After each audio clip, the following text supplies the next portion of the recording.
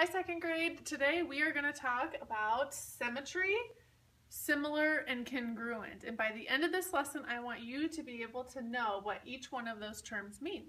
So our target is, what is the difference between these terms below? Symmetry, similar, and congruent. So first I'm going to talk about symmetry. And symmetry is when you have an object and you can divide it into two equal parts where both sides look exactly the same. So I have a hexagon here, and I'm going to make a line of symmetry, and I'm actually just going to cut it this right down the middle of this hexagon, because you guys have told me all week how a hexagon is made up of two trapezoids.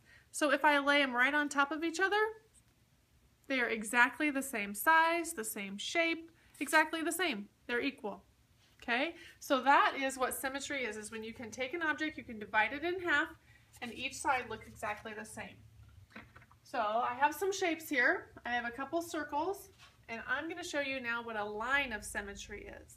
If I draw a line, let's say right across the middle of this circle, that would be a line of symmetry because both my top and my bottom are exactly the same. Same size, same shape. If I'd fold it over or cut it on the line of symmetry, it would be the exact same. Now, if I would divide my circle or make my line of symmetry right here, can I fold them over and would they look exactly the same? No, because this side is a lot bigger than this one up here. So good job. All right, so then if I do it with my triangles, let's see, I could draw a line of symmetry. How can I make these look exactly the same on both sides? I got it right here down the middle. So now I have a triangle on this side and a triangle on this side. If I'd cut them, I could fold them over or lay them on top of each other and they'd be exactly the same. Now if I did a line of symmetry right here, I am definitely not going to have the same shape. I'm going to have a little triangle and I'm going to have a trapezoid here on the bottom. So that is not a line of symmetry, but these two are. Okay, so now I'm going to use this ruler as my line of symmetry, and I am going to build a little design here, and I'm going to use this as my line. So anything that I put on one line of my symmetry, I have to put on the other. So I'm just going to do a little pattern here. See, I put a diamond here, so I'm going to have to put a blue diamond here. And then I'm going to put a trapezoid here, so I have to put a trapezoid here. Let's do, oh yes, I see a nice spot for triangles on both sides. There you go, and you guys will be doing this on your own as well. So you have to know that anything you do to one side, you're going to have to do to the other. And eventually I'm going to have a nice symmetrical design that looks the same on both sides. You can make this as big as you have time for. All right, second graders, so now I'm going to talk about the other two terms that we have in our learning target, similar and congruent. And first I'm going to talk about the word similar. Now similar means that things look kind of the same. So when I'm thinking of a shape like a circle, I'm going to draw two circles.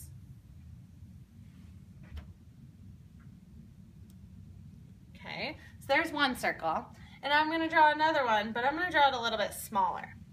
And so what similar means is that they're the same shape, they look alike, but they're not exactly the same. This one's a little bit bigger than this one. Okay, I could even make another one that's similar to those circles. Same shape, but they're different sizes. So that's what similar means. So congruent is kind of like similar, but this time we're going to have the same shape and it has to be the same size. So I have my circle here. If it was going to be similar, it would still be a circle, but it might be a different size. If it's going to be congruent, it has to be the same shape and the same size. Now I'm drawing a circle with my free hand, so it might look a little bit different, but you guys understand the idea. Let me show you with these books. These two books, they're both rectangles. they are the same shape, same size. I can set them on there. Same shape, same size, okay? But now, what if I take a rectangle that's this size and a rectangle that's this size? They're different sizes, but they're still similar shapes because they're both rectangles.